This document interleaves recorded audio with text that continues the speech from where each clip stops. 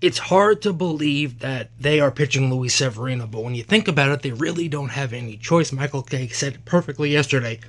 They don't have any pitchers. Luis Severino said before the game it could only get better. I don't think so. It actually is getting worse and getting worse real quick.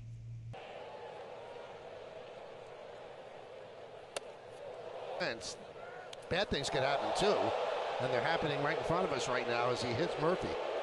I've been a Yankee fan my entire life. I'm actually tired of yelling about this team.